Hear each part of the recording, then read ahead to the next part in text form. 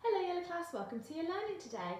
Today's lesson we're going to learn about arrays and how we can use them to find different equations.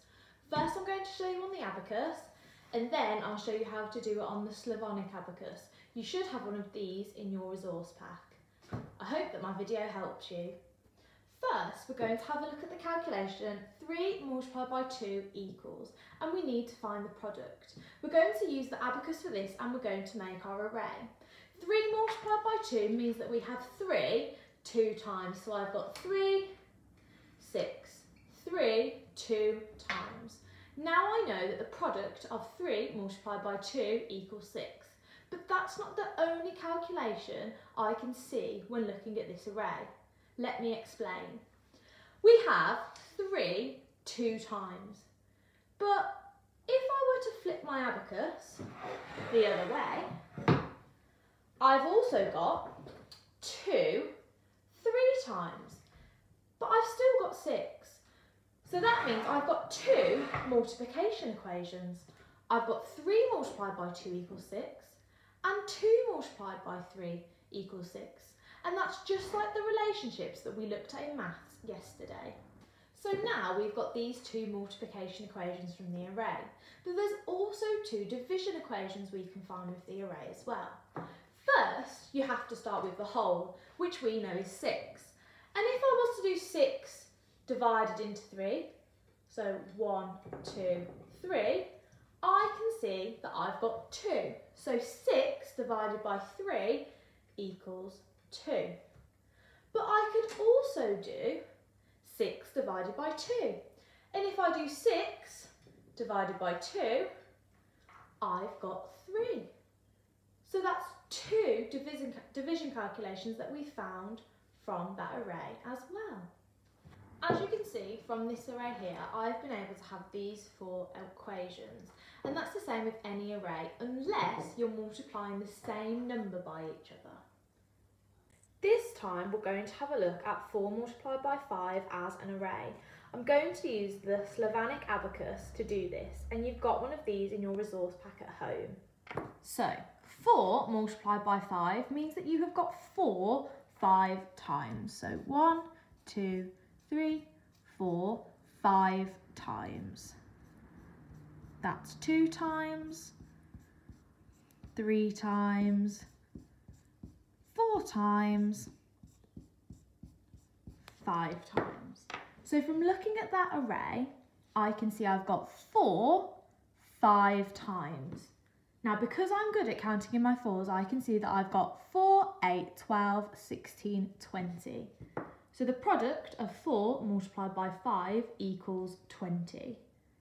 If I flip my abacus, I've now got 1, 2, 3, 4, 5, 4 times, 5, 4 times. And counting in my 5s, I can see 5, 10, 15, 20.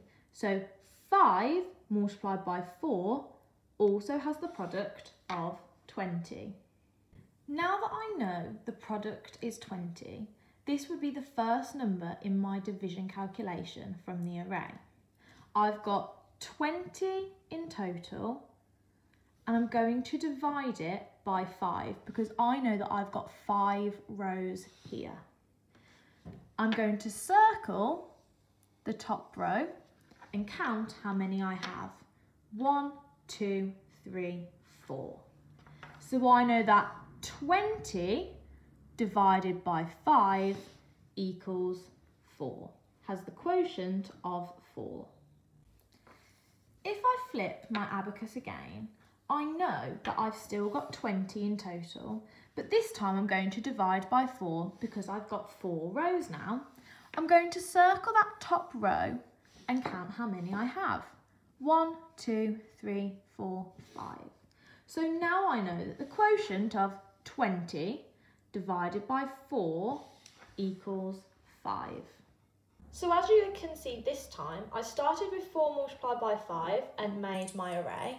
And then I moved the abacus around to make 5 multiplied by 4, 20 divided by 5, and 20 divided by 4.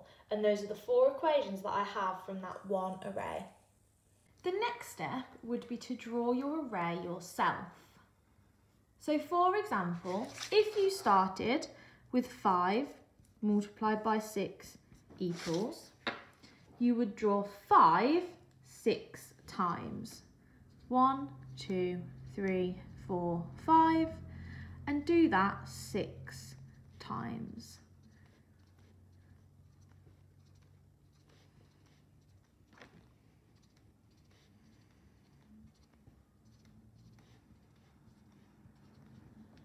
So now I've drawn my array.